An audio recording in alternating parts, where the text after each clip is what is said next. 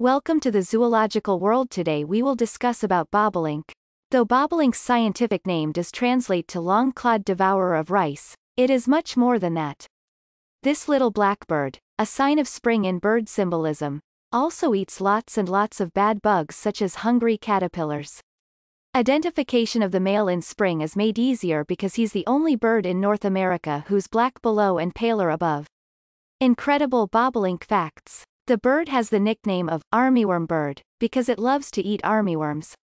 A flock of bobolinks is called a chain. At least one is known to have flown over 1,000 miles in one day during its migration. Bobolinks use the Earth's magnetic fields to migrate, and their skulls contain magnetic iron oxide. Where to find the bobolink? The bobolink's range is in the northern United States during the breeding season and in South America in the winter. Countries where it winters include Paraguay, Uruguay, Brazil, and the northern part of Argentina. When it comes to more symbolism, the bird also represents the prairie, a habitat that's in decline. Bobolinks used to be found on the prairie and damp meadows, but these locations are uncommon now. Now the bird can be found in wetlands and grasslands where the grasses grow tall. As they are voracious eaters of grain, they can also be found near rice pastures and hayfields. Bobolink nests. Bobolinks build their nests on the ground, hoping that they're hidden by the tall grasses around them. It's a shallow cup made of stems and lined with finer blades of grass and other plants. The female is responsible for building the nest. Whether the nests are successful depends on where they're built in the bird's range.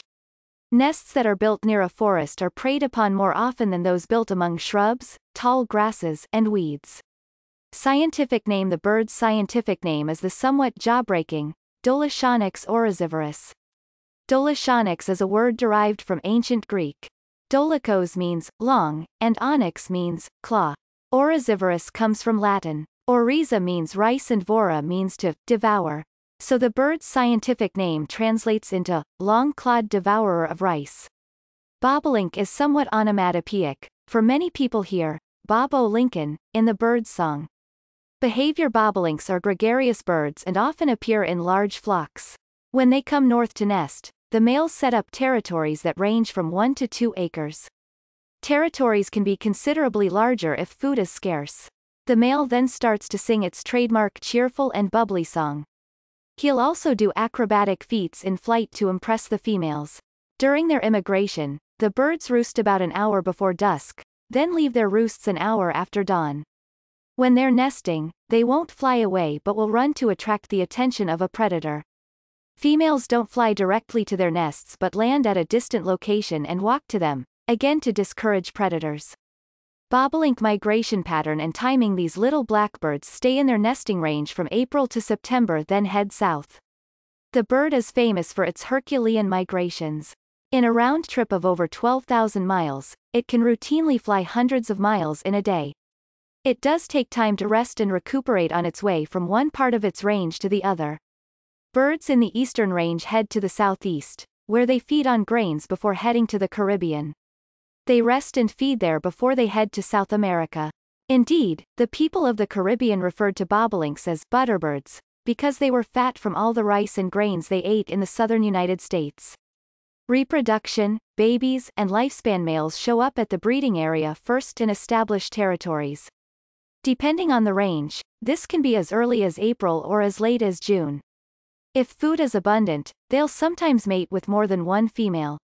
Indeed, females will sometimes mate with more than one male, especially if he's younger than she is. She'll then raise chicks that have different fathers. First, she'll build a nest that's as well camouflaged as she can make it.